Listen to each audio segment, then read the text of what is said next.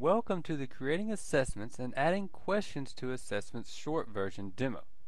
In this demo, you will learn how to create your assessments. By the end of this demo, you will have assessments created and ready for your students to take. First, log in to your D2L Brightspace account and go into your course. This demo shows you how to use a limited number of features. On the gray course navigation bar, click on Assessments. Click New Quiz. On the Properties tab, type in the name of your assessment. Example, Week 7 Quiz. From the Category drop-down menu, select the assessment category you want your quiz organized in. If you have not set up assessment categories, you can do so by clicking on the Add Category link. Type in your category and click the Save button. Click on the Add Edit Questions button. This screen is the same screen you had when you were creating your questions in the question library. Click on the Import button. Under Import Source, choose From an Existing Collection. Under Source Collection, choose Question Library. Under Section Source, select the name of the section you saved your questions under.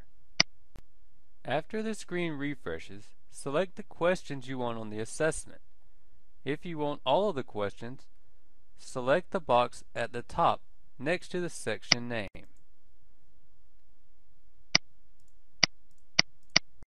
When you are finished selecting questions, click Save. When you are finished making changes, click Done Editing Questions. Enter the number of test questions you want the students to see on each page in the Questions per Page field. It is best not to have more than 5 questions per page.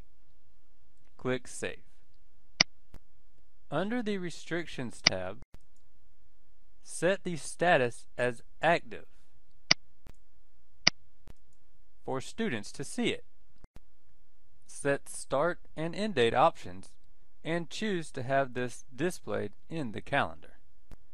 In the Security Options section, you do not use the Respondus Lockdown Browser options. If you want to use the Lockdown Browser, watch the Using the Respondus Lockdown Browser widget demo, which shows you how to use the new widget to set up the Lockdown Browser. In the Timing section, you can set a time limit by choosing the Enforce the Time Limit option.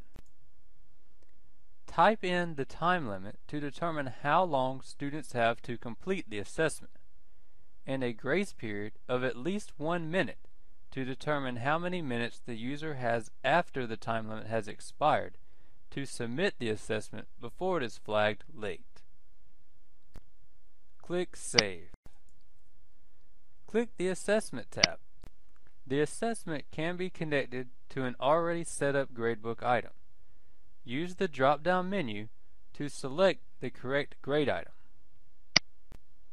Notice that categories will appear in bold. You can only choose grade items, which will appear in regular text. Click Add Grade Item to create a new grade item if your grade item is not on the list. Check the box for Auto Export to Grades. This allows the grade to show up in the gradebook. Select the checkbox next to Automatic Grade for D2L Brightspace to automatically grade the assignment. This function will not work if test contains long answer questions. Under the Submissions View tab, you decide what the students see when they turn in their assessment. By default, the only thing a student will see at the end is their final grade if you check the box on the Assessment tab for auto grading. Click on the Default View link. To make changes to the Submission View message and settings, you have the option to show the students the questions on the assessment, how much information about the question you want to give them, and class statistics. Example: yes, show all questions with user responses, show question score and out of score, show attempt score and overall score, and show class average. Click the Save button. When you are done making changes to the assessment, click the Save and Close button in the bottom left corner. You have now successfully created an assessment and added questions to it.